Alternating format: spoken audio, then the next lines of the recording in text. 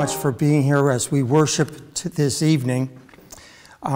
As you know, we have 4 worship opportunities each weekend: Thursday evening at 7, the online resource, Sunday indoors at 8 in the morning, and in the parking lot at 9:30. The children's Bible time is from 9 to 9:30 on Sundays, and the elementary age meet at the north door of the church and the high schoolers at the west door.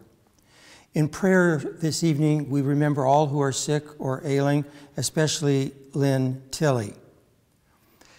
We want to be able to help the women of the ELCA as they gather the items that are needed for the school kits and the baby care kits. And also, if possible, remember to provide funding for our Lutheran disaster response as we help those who suffered in Hurricane Ida, those in the Haiti earthquake, and we're thinking also of those who've suffered in the wildfires in the western states. Much of the service is in your bulletin, and we're going to begin now with our greeting. Blessed be the Holy Trinity, one God, whose teaching is life, whose presence is sure, and whose love is endless. Amen.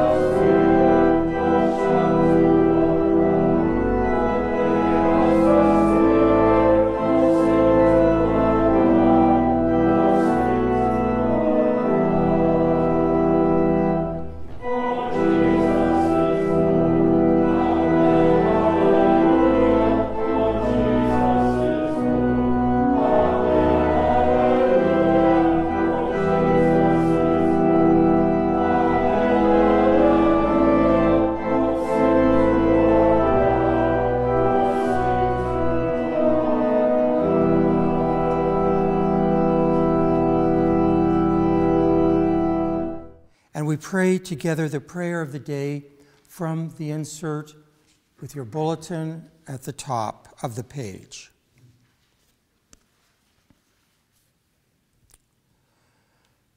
Generous God, your Son gave his life that we might come to peace with you. Give us a share of your Spirit, and in all we do, empower us to bear the name of Jesus Christ, our Savior and Lord. Amen. First reading from Numbers. The rabble among them had a strong craving, and the Israelites also wept again, and said, "If only we had meat to eat. We remember the fish we used to eat in Egypt for nothing, the cucumbers, the melons, the leeks, the onions, and the garlic. But now our strength is dried up, and there is nothing at all but this manna to look at." Moses heard the people weeping throughout their families, all at the entrances of their tents. Then the Lord became very angry, and Moses was displeased. So Moses said to the Lord, "Why have you treated your servant so badly? Why have I not found favor in your sight, that you lay the burden of all this people on me? Did I conceive all these people? Did I give birth to them? That you should say to me, carry them in your bosom, as a nurse carries a suckling child to the land to the land that you promised on oath to their ancestors? Where am I to get meat to give to all these people? For they come weeping to me and say, give us meat to eat. I am not able to carry this people alone, for they are too heavy for me. If this is the way you are going to treat me, put me to death at once, if I have found favor in your sight, and do not let me see my misery. So the Lord said to Moses, gather for me 70 of the elders of Israel, whom you know to be the elders of the people, and officers over them. Bring them to the tent of meeting, and have them take their place there with you.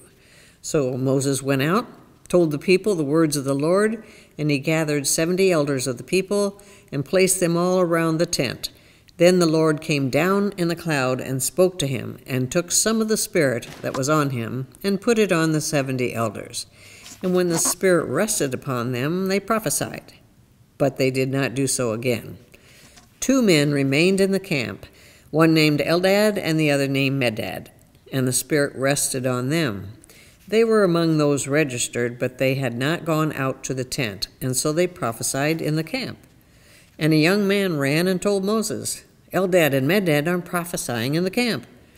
And Joshua, son of Nun, the assistant of Moses, one of his chosen men, said, my lord Moses, stop them. But Moses said to him, are you jealous for my sake? Would that all the Lord's people were prophets, and the Lord would put his Spirit on them. Psalm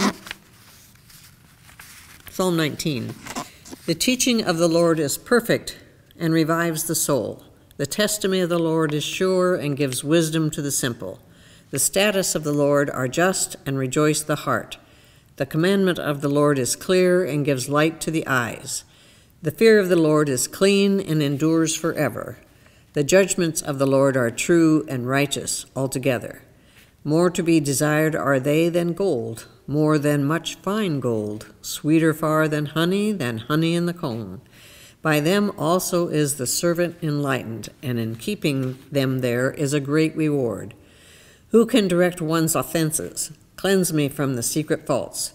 Above all, keep your servants from presumptuous sins. Let them not get dominion over me. Then I shall be whole and sound and innocent of great offense. Let the words of my mouth and the meditation of my heart be acceptable in your sight, O Lord, my strength and my Redeemer. Second reading, James. Are any among you suffering? They should pray. Are any cheerful? They should sing songs of praise. Are any among you sick? They should call the elders of the church and have them pray over them, anointing them with oil in the name of the Lord. The prayer of faith will save the sick, and the Lord will raise them up, and anyone who has committed sins will be forgiven. Therefore, confess your sins to one another and pray for another, so that you may be healed. The prayer of the righteous is powerful and effective. Elijah was a human being like us, and he prayed fervently that it might not rain, and for 3 years and 6 months it did not rain on the earth. Then he prayed again, and the heaven gave rain, and the earth yielded its harvest. My brothers and sisters, if any one among you wanders from the truth and is brought back to another, you should know that whoever brings back a sinner from wandering will save the sinner's soul from death and will cover a multitude of sins. The word of the Lord. Thanks be to God. The Holy Gospel is written in the 9th chapter of St. Mark. Glory to you, O Lord. John said to Jesus, Teacher, we saw someone casting out demons in your name, and we tried to stop him because he was not following us. But Jesus said, Do not stop him, for no one who does a deed of power in my name will be able soon afterward to speak evil of me. Whoever is not against us is for us. For truly I tell you, whoever gives you a cup of water to drink because you bear the name of Christ will by no means lose the reward. If any of you put a stumbling block before one of these little ones who believe in me, it would be better for you if a great millstone were hung around your neck and you were thrown into the sea.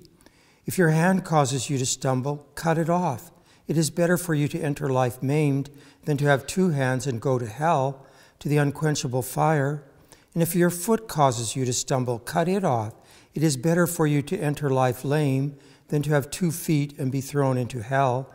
And if your eye causes you to stumble, tear it out. It is better for you to enter the kingdom of God with 1 eye than to have 2 eyes and be thrown into hell, where their worm never dies and the fire is never quenched. For everyone will be salted with fire. Salt is good, but if salt has lost its saltiness, how can you season it? Have salt in yourselves and be at peace with one another.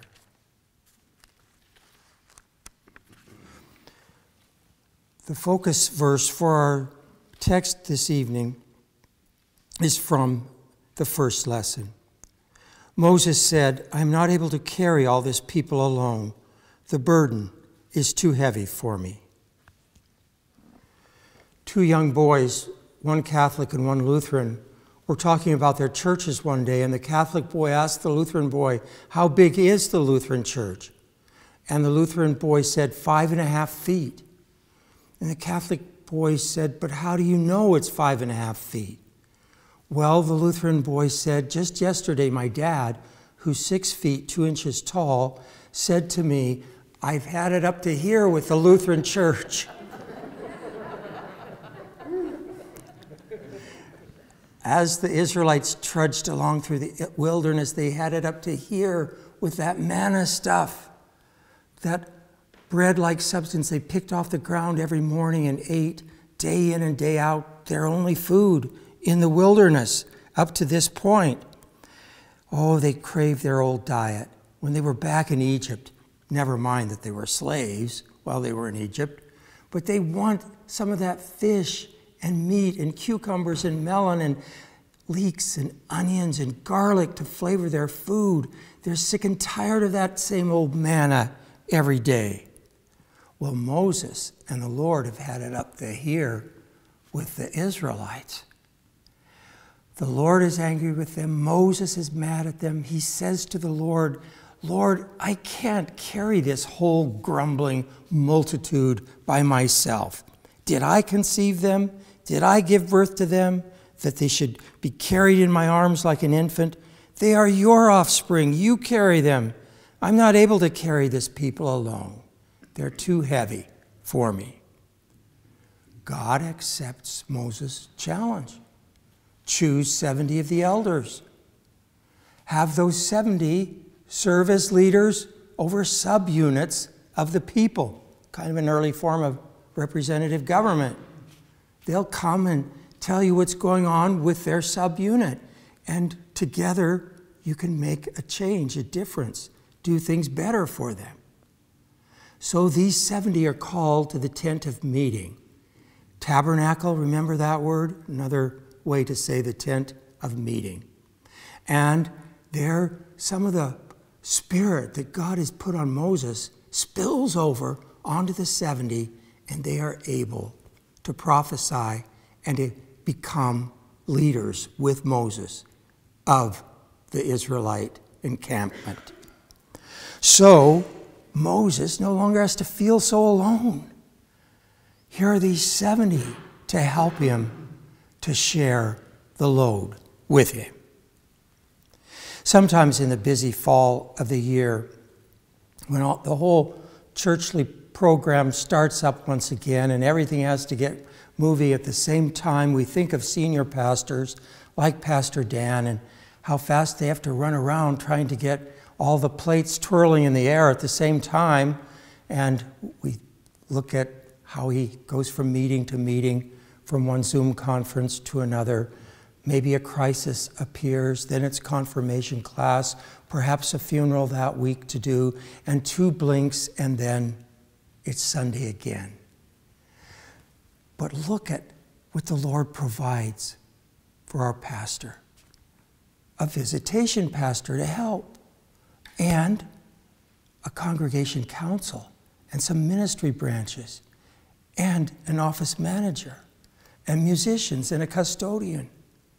And maybe best of all is that jewel of a spouse Pastor Dan has, Beth, who can help him also carry the burden, share the load, so ministry can get done. The number of those who share the load seems always to be greater than we realize or than we're aware of at any given moment. You noticed how in our first lesson, a young man runs up to Moses and tattles on Eldad and Medad, who are prophesying in the camp where the Israelites all live. They weren't called as part of the 70 to come to the tent of meeting, the tabernacle. They're in the camp. But some of the Spirit poured off from Moses onto these two also, and they're prophesying. They're getting ready to be leaders as well. Stop them, Joshua says. No, Moses says. Let them prophesy. I wish all of God's people had the Spirit on them. I wish they could all prophesy. I wish they would all be busy using their gifts and talents and abilities to carry this people forward, to help share the load. In the early portion of the gospel, we heard the gospel parallel to that Old Testament story. John runs up to Jesus. There's this guy who's casting out demons in your name, but he's not following along with us. Shall we stop him? No, Jesus says. As long as he's not against us, he's for us. If any give even a cup of cold water to those who are in need, they will not lose the reward. They won't lose the kingdom to which I'm calling them. Jesus seems to be saying that he's only too glad for everybody to have the Spirit, to join in the ministry, to carry it along, to help share the load. No one ever shares our load better than Jesus himself. We think of those marvelous words of his, "Come to me, all you who labor and are heavy laden, or carrying a heavy load, and I will give you rest. I'm gentle and humble of heart. You will find rest for your souls. I'm your yoke mate. I'm with you in the harness. I'm pulling the load with you. I'm carrying your burdens too, so you're never alone. You're always supported and strengthened by my presence with you." Never did he share our load or carry it better than when he bears our sins in his body on the cross. Then he hoists up on his shoulders all those misdeeds, all those sins, all those wrongs and faults that we've done, and carries them there for us and pays the debt for us and sets us free to be his people and pours on us a portion of the Spirit so that we can also help carry the load of others. I heard a story recently about a driver who was driving too fast down a country road and slid off into a muddy ditch and couldn't get the car back on the road. And he noticed a farmhouse nearby, and he went up to it, knocked on the door, and an old Amish farmer answered the door. And the fellow told him his trouble, and the guy said, "I don't have a tractor to pull you out of the ditch with, but I have my good old workhorse, Buddy." So he got Buddy and took him over to the car and hooked him up to the car, and then the Amish farmer went around on the other end of the car and he yelled out, "Pull, Nellie, pull." Nothing happened. He yelled again, "Pull, Nellie, pull." Still nothing.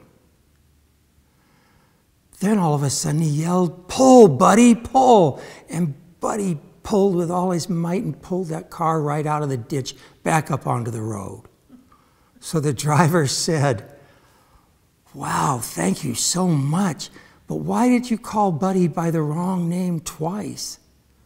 And the farmer said, "Well, you see, Buddy is blind, but his harness mate is Nellie. Now, if I tell him to pull all by himself, he'd just ignore me. He wouldn't pull at all. But if he thinks Nellie is there, then he pulls with all his might. And he can pull any load anywhere because Nellie's next to him. That's us in Jesus. If we know our yoke mate is there, our Savior is beside us, we can pull with confidence. We can pull a load bigger than we thought we could pull. We can pull it further. We can do it because he's there and he's our harness mate. And if he's there, we can do anything. As we share the load in daily life, we're always pulling as a unit, as a body, as a team. We're not there to pull in our own direction, go off, do our own thing, be the Lone Ranger, or try to somehow think that we're not accountable to anyone else.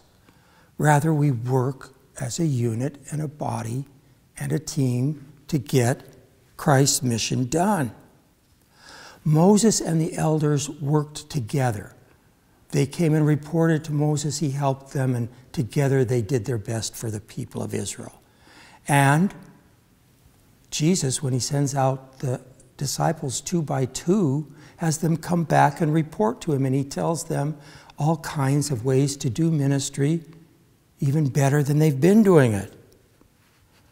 If we are accountable to no one else, do our own thing, then we end up with a disorganized, confused mess.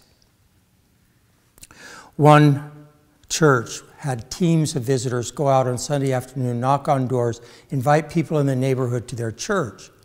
And one team went and knocked on a door, and a man answered, and they invited him to their church, and he said, "I don't believe in organized religion." And one of the teams said, "Oh, you're going to love our church.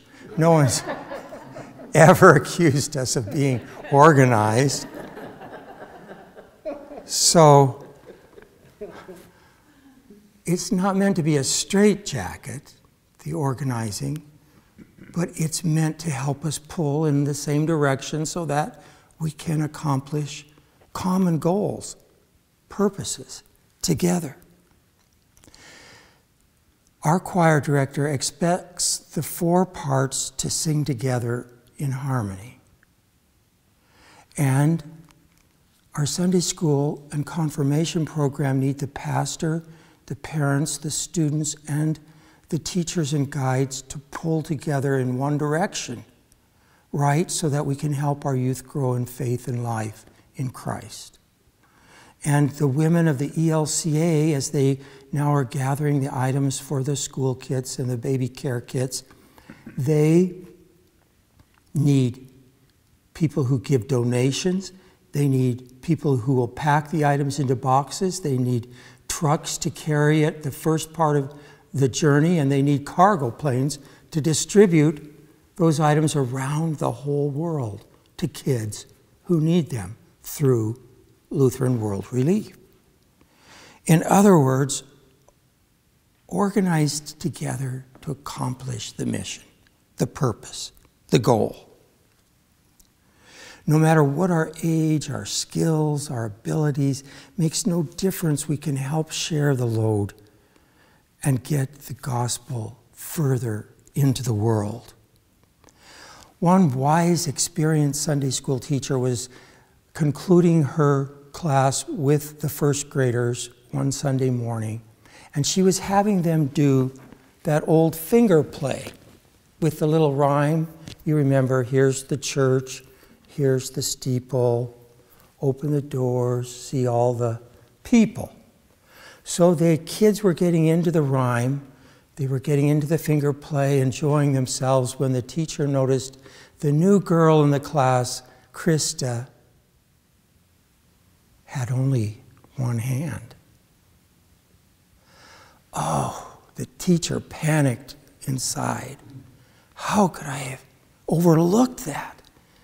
Left this little girl out? Now what am I going to do? She was in such a dither that she didn't know what to do next, when all of a sudden a young boy in the class went around the table to Krista and gave her his left hand, and Krista put together her right hand. And he said, "Let's do church together." And that's what they began to do, giggling and laughing together. That's always the way we do it. We do church together.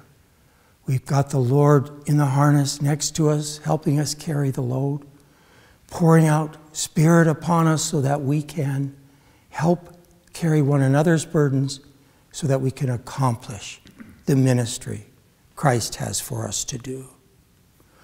Amen.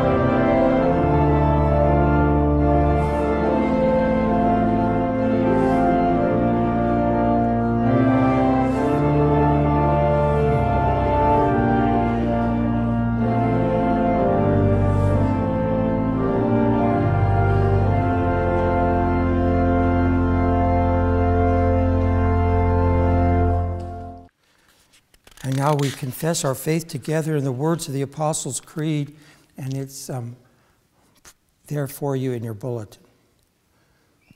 I believe in God, the Father Almighty, creator of heaven and earth.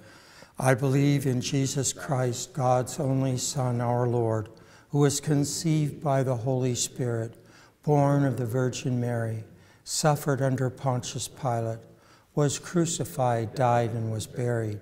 He descended to the dead. On the third day he rose again. He ascended into heaven.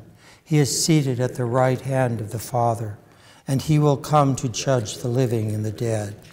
I believe in the Holy Spirit, the Holy Catholic Church, the communion of saints, the forgiveness of sins, the resurrection of the body, and the life everlasting. Amen. As we pray together, when you hear the phrase, Lord, in your mercy, please respond, hear our prayer. Made children and heirs of God's promise, we pray for the church, the world, and all in need. When we carry a heavy load in life, thank you, Lord, for sharing the load and bearing our burdens with us. Help us in daily life and within the congregation to bear each other's burdens and share the load. Lord, in your mercy, hear our prayer. We pray for all farmers that they may be kept strong and safe as they begin to bring in the harvest, and that all of us may together be good stewards of what you have provided. Lord, in your mercy, hear our prayer. We pray for all those in authority and leadership positions. Give them wise minds and compassionate hearts. Strengthen in them a desire to protect the vulnerable and care for those underserved. Lord, in your mercy, hear our prayer. We pray for those who are struggling with cancer, dementia, and other diseases. Provide them with peace and resilience for the days to come. Sustain caregivers with energy and patience. Grant your healing power to the sick, especially Lynn Tilley. Lord, in your mercy, hear our prayer. We pray for the worship leaders of this congregation, musicians, readers, ushers, greeters. Bless us through their ministry and grant them passion to continue in their service. Bless all our fall ministries, worship, children's Bible time, confirmation, council nominations, gathering of the school kids and the baby care kids. Lord, in your mercy, hear our prayer. We give thanks for all your saints, all those we have loved and known, and who have meant so much to our lives. Especially this evening, we give you thanks for Sandy. Continue to guide us by their example and reassure us of your promised salvation. Lord, in your mercy, hear our prayer. Receive these prayers, O God, and those in our hearts known only to you. Through Jesus Christ our Lord. Amen. Gathered into one by the Holy Spirit, let us pray as Jesus taught us. Our Father, who art in heaven, hallowed be thy name. Thy kingdom come, thy will be done, on earth as it is in heaven. Give us this day our daily bread, and forgive us our trespasses, as we forgive those who trespass against us. And lead us not into temptation, but deliver us from evil. For thine is the kingdom and the power and the glory forever and ever. Amen. Now receive the Lord's blessing. People of God, you are Christ's body, bringing new life to a suffering world. The Holy Trinity, one God, bless you now and forever. Amen.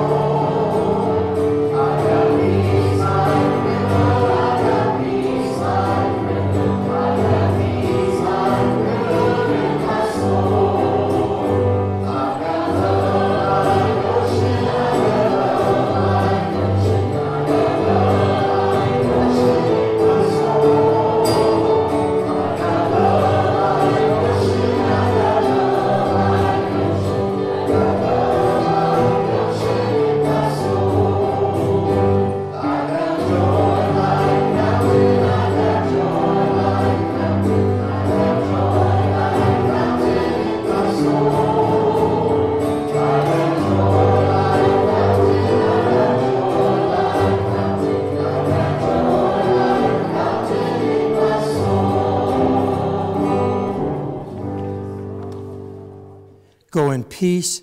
The living word dwells in you. Thanks be to God.